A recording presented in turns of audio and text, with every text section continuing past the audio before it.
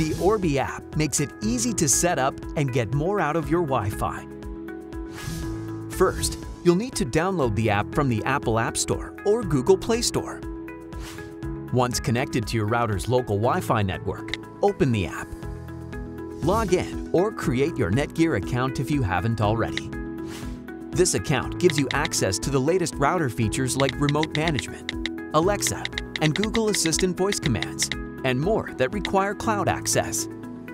Keep in mind that this account is different from your router's admin credentials, which are used to securely change and update your router settings.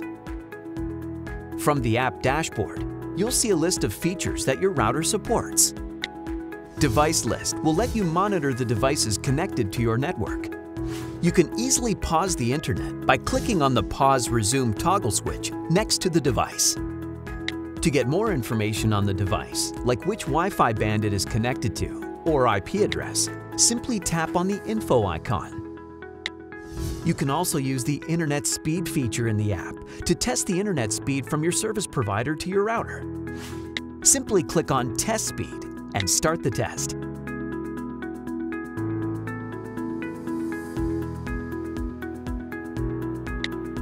You can also change your Wi-Fi network name and password by clicking on the Wi-Fi settings tile.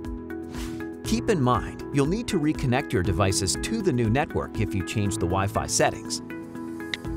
The Guest Network feature is especially useful for when you have guests over and you'd like to give them Wi-Fi access. Setting up a guest network lets you keep your primary network password private and keeps guests from accessing any of your personal connected devices. Select the guest network you'd like to create, set up the Wi-Fi credentials, and click Save. Your Orbi system supports Circle with Disney Smart Parental Controls. This feature allows you to filter online content and limit online time for each of your connected devices. You can view your Wi-Fi system network map by either clicking on your Orbi router on the dashboard or the Network Map feature tile below. You'll see a quick status indicator for your router and each satellite.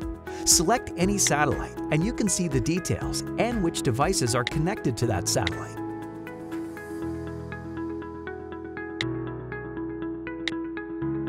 Remote management is also a great feature, allowing you to access and control your network from virtually anywhere with internet access.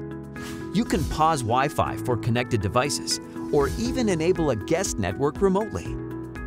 To set up remote management, if you haven't already, click on the icon in the top left corner. Select Settings, Remote Management, and Enable. You will now be able to see a list of routers associated to your NETGEAR account that you can connect to from anywhere with internet access. Remote management on your router also allows you to set up voice commands using your Google Assistant or Amazon Alexa device. Once enabled, simply link the voice device to your router using the Amazon Alexa or Google Assistant app. Stay tuned for more great features and visit netgear.com/support for the latest information on your router. Thanks for watching.